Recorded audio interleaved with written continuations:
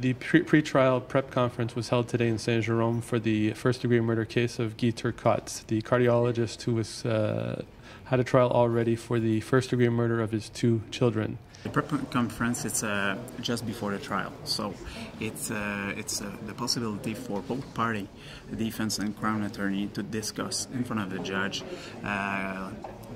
some question of law, so the judge can decide and to prepare the trial to come. So for today, you're right that there is a publication ban in this case, so we cannot discuss about what we discuss in front of the judge. The first trial in 2012 ended in a jury verdict of Mr. Turcotte being found not criminally responsible for his actions. That trial lasted about 3 months.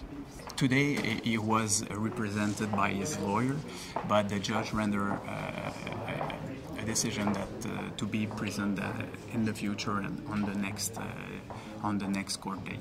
The trial date is already set on the September 14th.